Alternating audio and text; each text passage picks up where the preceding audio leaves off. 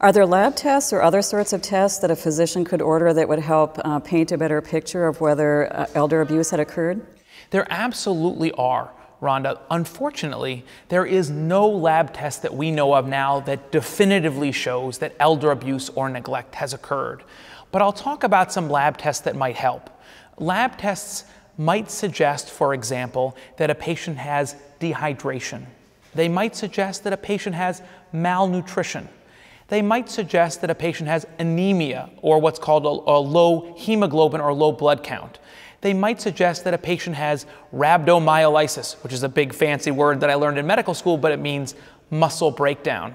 They might suggest that a patient has what's called hyperthermia, or very high temperature, or hypothermia, a very low temperature. And again, none of these themselves would be 100% definitive for abuse or neglect, but taken together, they might suggest a picture that is concerning or suspicious. In addition, I want to talk for a second about radiologic tests. Chest x-rays, for example, are very commonly ordered in the emergency department in cases where patients have fallen. And a chest x-ray might not only show acute injuries, but it might also show old rib fractures. And old rib fractures might be something that's suggestive of abuse.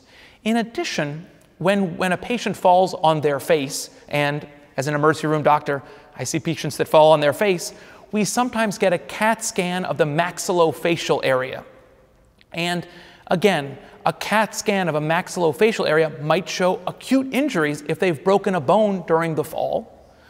But as with a chest x-ray, if we see also old injuries, also fractures that look like they happened a week ago, or a month ago, or 6 months ago, that also might be concerning. So again, unfortunately, neither of these tests is at all definitive for elder abuse, but taken together, they might be suggestive. And they can be used by emergency physicians and others who are wanting to identify abuse, and they also can be used by prosecutors and by law enforcement who want to support and develop a larger picture that is strongly suggestive that abuse has occurred. And in addition to the lab tests that I mentioned, we can actually check via urine or blood for the presence and the levels of many different medications and toxins. And that can actually be useful for evaluation of elder abuse and neglect.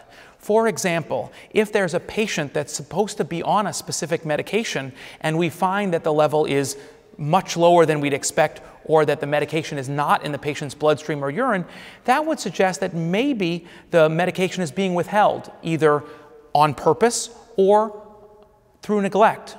Also, and this is unfortunately an increasing problem, sometimes, particularly with opiate pain medications, an abuser might be diverting a medication for their own use or for sale.